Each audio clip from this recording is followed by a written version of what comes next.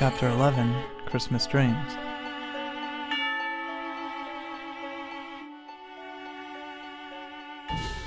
I don't know what I want for Christmas this year, Howard said on his way to bed. I just, for once, don't really want anything.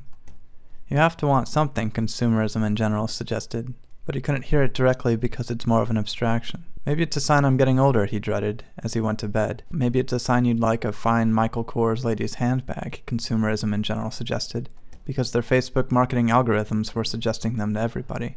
That night, Howard dreamed he was at a vacation getaway spot, complete with thatch roofs and classy bathrooms. I wonder if when people take vacations in the future, they'll just put on a virtual reality headset, he pondered, as he spent hours trying to operate an aggravating dream conveyor belt system. At some point, we'll be able to digitize the full human experience, and not if, but when that point arrives, what would be the difference between an illusory or real vacation? Suddenly, he realized he might actually be wearing a virtual reality headset right then.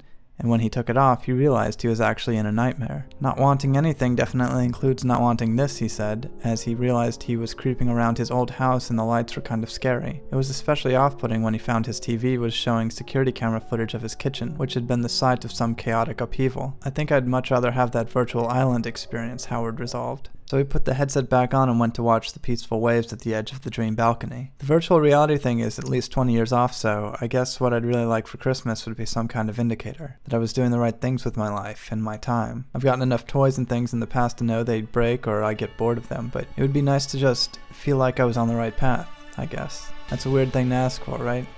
Yes, consumerism in general said. Yes, it is. And they stared off into the dream waves together.